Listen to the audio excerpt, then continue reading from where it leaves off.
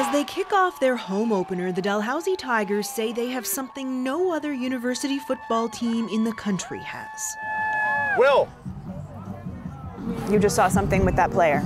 Yeah, so he's not checked in. You need to check in your helmet there, brother. They're all wearing helmets embedded with sensors that transmit signals to this device when players take hits to the head.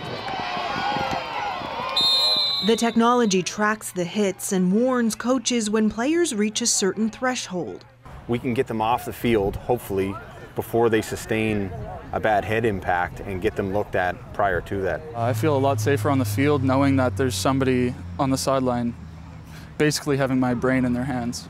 That person is Casey Jones, team president, assistant coach, and Dalhousie medical student. I was instantly drawn to this as an opportunity for some important research.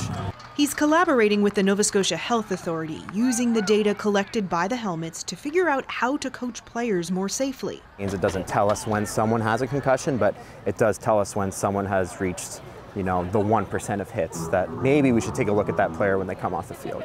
The helmets are about $500 each. That's $200 more than the old ones.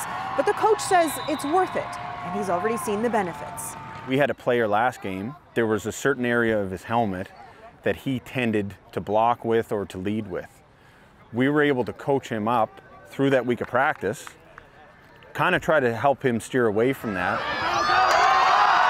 Before, it was up to the players to ask for help. With the football mentality, it's like soldier on, get through it, finish the game, finish the play, finish the drive, right? Have you ever taken a hit where you think you shouldn't have continued playing, but you did? Absolutely. The new helmets take the decision out of the players' hands and put it into the coaches, who say they have no problem pulling players to keep them safe. Kayla Hounsell, CBC News, Halifax.